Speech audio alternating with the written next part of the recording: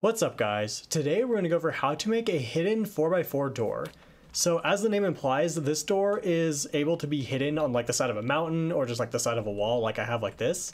So if we pull our super secret lever, we see that the door will pull completely out of the wall. And then we have a lever on the inside that allows us to close our door while we're inside our base. The sizing requirements for this isn't too bad. Most of the stuff on this side is just the levers, so you can actually move the levers around however you need for your base. So you should be able to use it wherever you'd want, and I think it's overall a simple design for what it does. So with that, let's jump right in. So first, just a quick materials rundown. You're going to need 14 sticky pistons, 8 slime blocks, 8 honey blocks, 32 obsidian. I think the minimum is like 28, but I may have miscounted, so just 32. 2 blocks of redstone, 2 observers, 2 comparators, around 20 repeaters. I only counted 11, but you can never have enough repeaters. So yeah, just make 20 and you'll like yourself later. Then an ample amount of some opaque block. It doesn't have to be gold, but I just use gold. It can be like wood planks or something like that. Some glass, a bunch of redstone dust, and an ample amount of torches. All right, so first you want to kind of map out where you want your door to be. So I built this little like wood plank and gold thing, and I want the gold to be where the door is. I'll make this side right here, this side, the front side, so that we can have the sun while we're building the rest of it. So these gold blocks will be the actual door, and then this will be the front. So now we need to set up all of the stuff. So what we want to do is break 2 blocks behind the door like this. So like this 8 block pattern right here. And then on this side, we do 2 more on either end, so we have this. And we place obsidian here. And this is so that our slime and honey blocks do not stick to the ground. Because that's pretty important, otherwise they will not move at all. And then what we do is we want to essentially go out 5 blocks from the door itself and on this row. So essentially you'll have your slime and honey blocks here and they'll get pushed out to here. Then we go 5 blocks out this way. And this is just so that you can place your pistons. And we place 2 pistons facing into the door essentially. And then we have it on the second block up. And then we also do it on the third block up. So we have this situation so that they're in the middle too. And there should be 2 blocks in between your piston and your door. We do the same thing on the other side. So 1, 2, 3, 4, 5. And we have that contraption right there. Now what we want to do is we place pistons 3 blocks away from the door, which actually, 2 blocks away from the door. There are 3 blocks away from the door, 2 in between like this, and we do it on the middle 2 on the bottom, and we do it the same thing on the top, so you'll kind of need to like build up a little bit. And these pistons are the pistons that push and pull the door in or out of the wall, and then these pistons are the ones that actually open it. Now what we can do is we can place the slime and honey blocks. So you need to do kind of 2x2 patterns like this. It doesn't matter which ones are which, as long as they're not touching. So we kind of like do a little diagonal pattern like this. And this is just so that the pistons don't try to push too many blocks all at once. This ensures that it's only pushing 8 and then these are pushing 9. So that it doesn't max out, which is 12. So this should be enough setup for us to start doing some actual redstone. So let's do that now. All right, so we can start off by doing the double piston extenders, which are done as follows. So we have 2 blocks, 2 opaque blocks that go out off the bottom piston.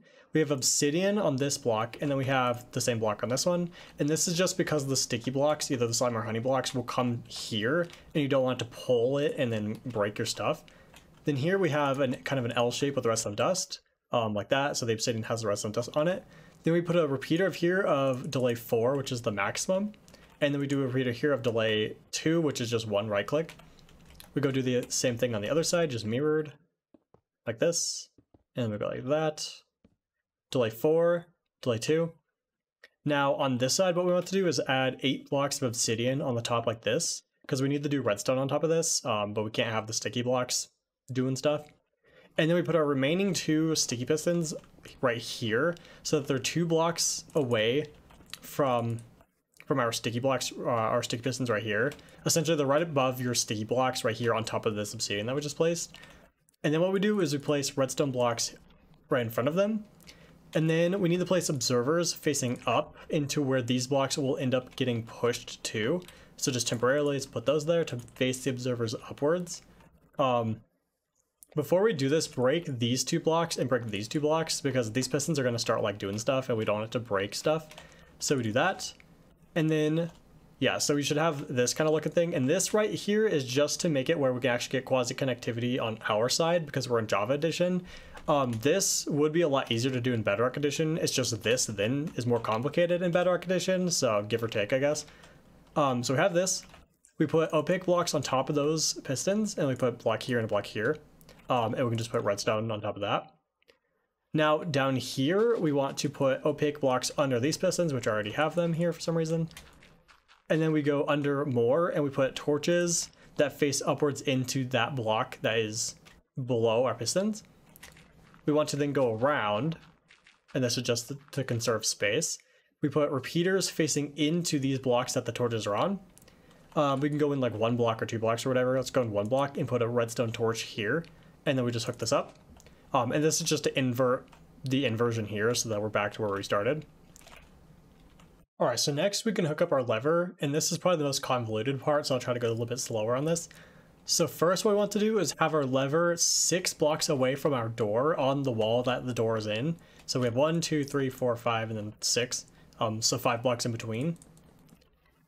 And then we go 4 blocks away from this, and this is like our front wall. So 1, 2, 3, 4, and then we place 1 more, so 5 blocks away. And this is our back wall. Like this is like the wall from the inside of our base, and I'll just kind of mark this off.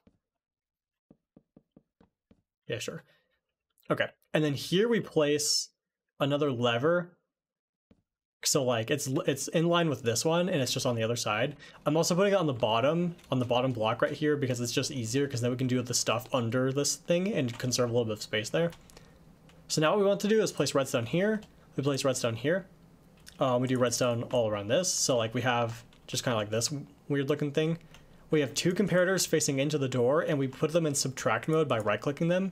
So the torch on top should be on. And then we put redstone dust like that. And this is just an XOR gate, and this is what allows us to have our levers independently open and close the door. So like we could like open our door by pressing that, and then close our door with this one, and then go and then open our door again, so on and so forth. This XOR gate allows us to do that. I'm actually gonna get rid of this part because we don't need it, and it makes it harder. Okay, so now what we do is we go under this and we place a repeater 1 block. So like first of all, on the right side here, we go down 1 block and we grab the signal from this by going down 1 block, putting a repeater facing this way. And then we break this block here and we put dust here. And this is so that essentially we can grab the signal without it being in the way of this piston essentially. Because this piston ends up here because it gets pulled in 2 blocks. So yeah, we don't want it to end up here. So it ends up here, everything should be fine. Now this needs to go underground so that we can get it onto the other side of this. So I'll actually go underground like really quickly. Let's go underground. Like that. Okay, we grab it. We go up basically as fast as we can without cutting it off. So yeah, we want it to be on this block, so 3 blocks away from the front wall, as well as a block in between this and this. Then what we do is we want to put glass here. And the reason I'm like making this kind of distinction is that it's really convenient to have the glass go specifically like this, because then this one is on that side with that, and then the other one's on this side with that. So make sure it looks like this. Now we bring this out, we put dust here, we put 2 repeaters, because this needs to be a delay of 5 off of the lever. So we do a delay of 2 and a delay of 3. So we should have like, so it should be 1 right click and then 2 right clicks. This is because down here we essentially have to have 2 redstone torches and then a delay of 3. So this is like our 2 redstone torches, and then this is a delay of 3 for the other side, just so that it matches. But yeah, so just 2 repeaters, total delay of 5. So 1 right click and then 2 right clicks. Now we bring this up even further, like this. We bring this out again, and then we just bring this all the way over. Then what we want to do is place a repeater like as fast as we can and just do delay 1. And then we bring this over to the thing that we made earlier. Okay, so now we need to hook it up to the bottom, and this is a little bit more convoluted as well, just because we have to go underground a bunch of times. So we need to hook it up to this torch, the top of this torch, and actually I already, all right. Yeah, so we should have this right now still. So then what we do is we, again, bring this out. We go and find where we can hook it up. So essentially, let's make it hook up right here. So we just kind of put that out. We can see that this is already like, this is where we just dug out. So we put dust here and then fix that. And then we go and we connect the rest of it to the top of that redstone torch like that. So we can see that it's like connected still. It's a little dark, but yeah, there's redstone right there and there's redstone here. And then on this side, what we do is we go under and we're going to go up to hook it up to the other double piston extender. Let's see, let me count how many blocks we want. Okay, so go in 2 blocks and then start going up. Sorry, it'll be 3 blocks from the repeaters. Yeah, let's just plug that up. Yeah, 3 blocks from the repeaters and then start going up like this. And then we can kind of make that a little bit cleaner. All right, so we have this. Then we want to go up another block so that we're like away from, like we're 1 block away from the double piston extender. And then we go up 1 more time. And it's going to be really weak, but it will still reach. And then we put a torch on this block right here. And then we have a block over here to grab the signal from the torch. And then we go here and we do a repeater of delay 3. Right. And that's just to make sure the delays are correct. And that should be everything we need to do. Make sure you put these blocks back if you haven't already. And yeah, so if we flip one of the levers, it should like, nothing should happen because it's already like in that position. But then when we pull the lever again, it should come out. Please work. Oh yeah, let's go. Okay, then do it again just to make sure it comes out. Oh, okay, awesome. Okay. So if you've done everything correctly, that should be all you need to do in order to get the door in working order. Now all that's left is doing all of your aesthetic stuff, and that is just completely up to you and what your base looks like. Your front wall is right here, and then your back wall is 4 blocks away, or 5 blocks away from it right here. And then if you do any blocks in the middle, which I do recommend doing, I would recommend first of all doing it when it's closed, and then making sure that you put obsidian where it needs to be. So obsidian needs to go here, obsidian needs to go here, and then this actually can be any block, so let's just do like gold or something. Let's do a wood. I like doing corners, so if you like to do corners too, you put obsidian there and there. It actually doesn't need to be here, but anyways.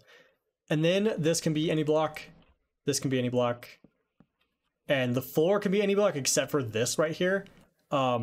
This does need to be obsidian, but this can be wood, this can all be wood. And then like our wall goes here, and then it should still work just fine. So yeah, just double check that the blocks that need to be obsidian are obsidian, but other than that, it's completely up to you. Alright guys, that'll be it for this episode. I hope everything worked well on the first try.